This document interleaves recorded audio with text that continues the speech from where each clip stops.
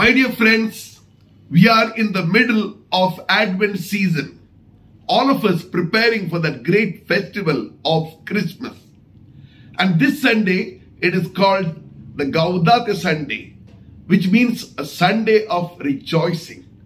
You remember that hymn that we sing, the carol, rejoice in the Lord always. Joy to the world, for someone who is coming is going to be an extraordinary person. God, our Savior, is going to be Emmanuel, God with us. We go back to the Old Testament, where we have the prophet Isaiah once again telling us that he is being anointed and he is chosen by God to bring the good tidings to the people. And therefore he's telling the people, get ready. Everything is going to be good with you.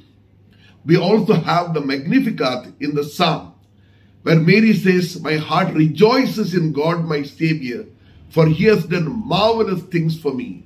Holy is his name. And then we have the figure of John the Baptist. He is also rejoicing.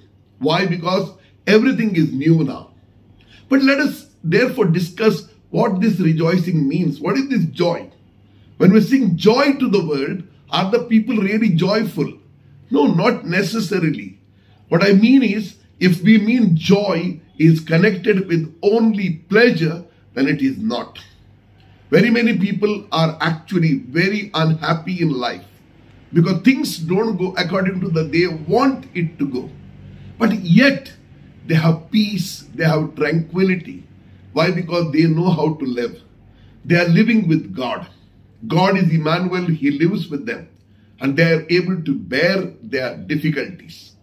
Another very important thing during this time that we learn, that not only we rejoice, but also we rejoice with others. Take the figure of Mary herself.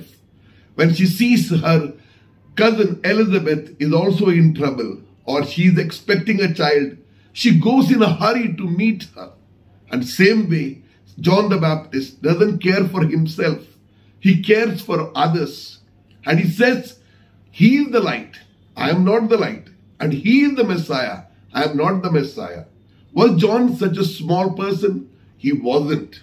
Jesus himself said he was one of the greatest prophets ever born. And yet he considered others as greater than he himself. He had great humility. प्यारे भाइयों और बहनों, खुशियां मनाएं, क्योंकि हमारे दिल में प्रभु आ रहा है और आकर हमारे दिल में निवास करता है। जब प्रभु हमारे दिल में निवास करने आ जाता है तो सब कुछ बदल जाता है। हम दूसरों को उस दृष्टिकोण से देखते हैं जिससे हम दूसरों की अच्छाई चाहते हैं।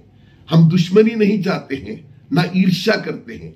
बहुत बार ऐसा होता है, हमारे पास सब कुछ होता है, लेकिन हम दूसरों की तरक्की देखकर हम ईर्ष्या करते हैं। हम चाहते हैं कि वो नीचे गिर जाए, हमसे ऊपर ना आए। कितनी बार ऐसा होता है, और इसीलिए हमारे दिल में वो खुशियां नहीं आती हैं जो हमें ईश्वर देता है। बहुत सारे ऐसे लोग हैं जो गरीब होने के बावजूद भी खुशियां मनाते हैं, क्योंकि उनके पास जो कुछ है वो उससे सेटिस्फाइड है। वो कभी नहीं चाहते उनसे भी मुझे मिल जाए।